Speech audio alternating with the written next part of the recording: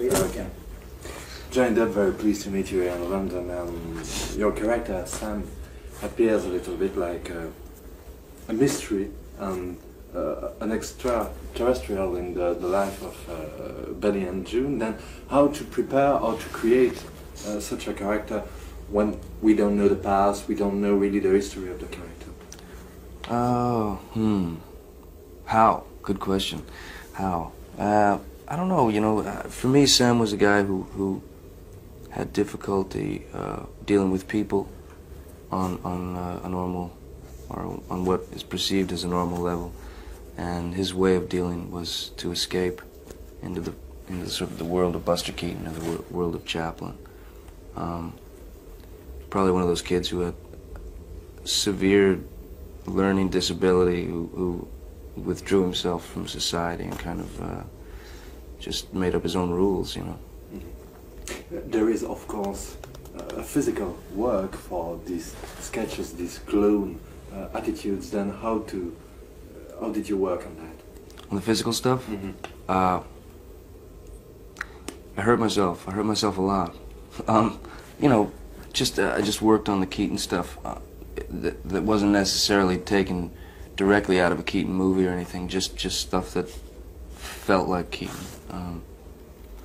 Just worked on them, you know, flips and this and that. The roll dance was kind of difficult because that's a direct rip-off from Chaplin. That's right out of the Gold Rush, you know. So that was real intimidating to do that. So I don't know. I didn't want it to be a direct yank, so I just kind of tried to do my own thing with it. What's the line? What's the borderline between a tribute and a copy and an impersonation? How to manage that? Well, that was one of the most important things to me, that it wasn't like a Keaton biography, you know, that it was more of an homage to Keaton, that it was more of a kind of salute to Keaton for me, you know. But you know, I just got to sort of flop around and, you know, do stupid stuff for a little while.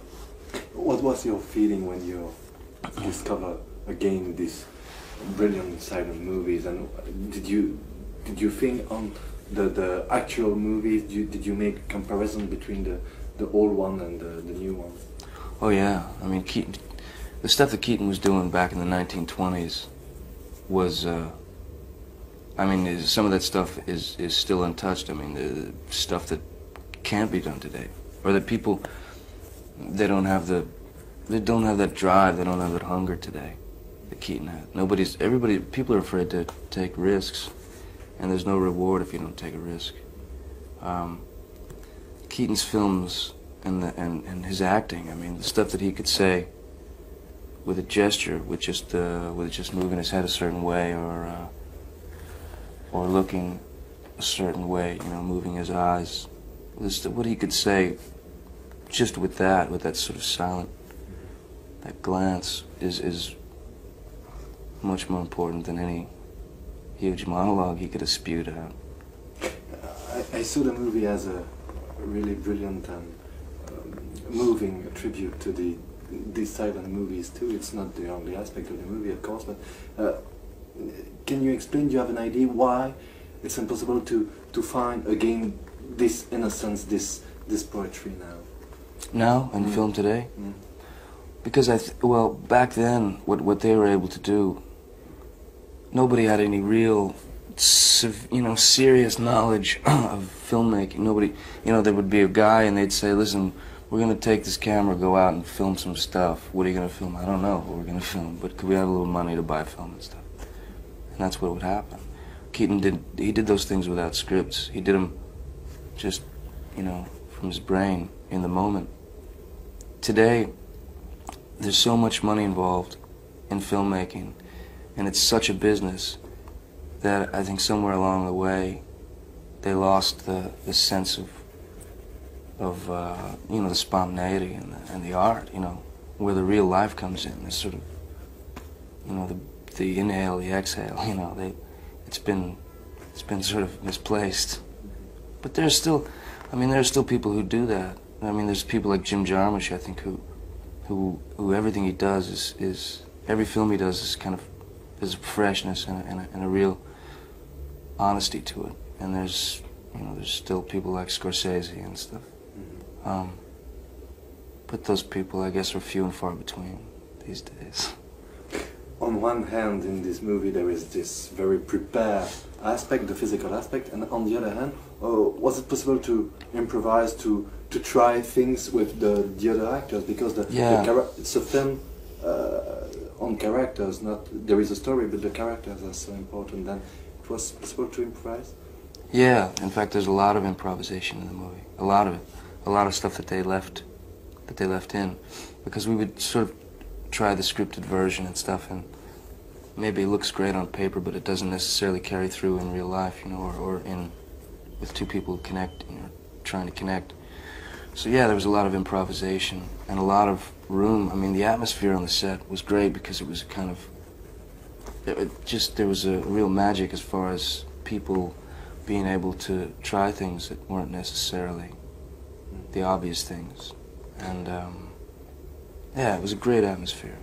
And there is this equilibrium between drama and dramatic themes and more funny, more lighter scenes. Then how to keep the balance between the two aspects? It was the work of the director or the work of the cast too? I think it was a well, ultimately, I mean, the director has the final choice because he edits the film and he's there, you know, with it. It's his baby. But I mean, I think it was a real collaboration, not only between the director and the actors, but the crew. I mean, the camera guys. I mean, the sound guys. Everybody. There was the general feeling was a sort of sense of freedom. So it wasn't even for the actors to be able to have an atmosphere of taking a risk, or, you know, it was for the cameraman. I mean, he would sort of say, well, what if we did this, you know? And he would, it was really, really a rare time, and especially for a studio film, you know. MGM was real brave and real, they just, you know, just left us alone. It's interesting you talk about the studio film, because when we look at your career, we see I see a link between Cry Baby, Edward Scissorhands, this movie.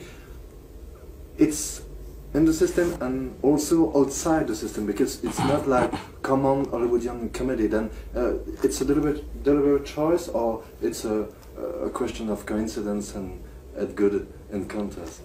Well, these are guys. These characters and these scripts are things that I responded to in one way or another, and there's this, I guess there's a sort of a string sort of connecting them all. As far as doing films that are sort of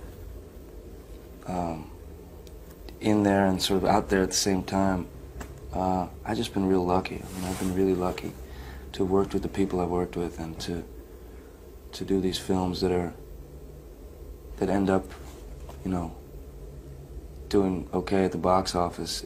I mean, that balance is not real simple. It's real complicated to do. Generally, I mean, when I read a script, if I respond to it, most of the time they're not your obvious kind of commercial movies, or what one would think would be a commercial movie. And the fact that people go and see them is pretty good. I'm glad. We had the surprise, good surprise to discover you in European production, Arizona Dream, Costa Rica. Yeah. You see difference between the old European mentality and the American system. You see a real difference? Yeah, absolutely. Big difference. Well, I mean, this is real general to say, but I mean, at this point, I would say that the European film industry is there's less boundaries. You know, you have everything's a bit wider, so you can. There's more room for experimentation, really. I mean, in your basic American movie. I mean, unfortunately, America, I mean, relies on formulas and stuff like that, which, for me, tend to get a bit boring. I mean, I go for like a year without seeing a movie, without going and paying money to go and sit in a theater, because they just bore me. But there's more of a sense of probably what those guys were feeling back in the 20s, what Keaton and Chaplin were doing. There's more of a freedom. Last thing, you have, of course, everything is on the look and the image today, and you have, of course, the image of sometimes a male sex symbol. I suppose it's difficult and sometimes boring to bear for an actor. Well, I don't really. I mean, for me, it doesn't feel like that. I don't really. If there's any sort of image that I might have or something, it's not. It's what somebody else placed on me. It's not anything that I've concocted and tried to run with. If there's any kind of image that I have, I would say I just try to fight images. I try to stay away from any sort of stamp or any sort of label, because I think they're real limiting and dangerous ultimately. So. Well, thank you for this. No, thank you. Thank you. Thanks.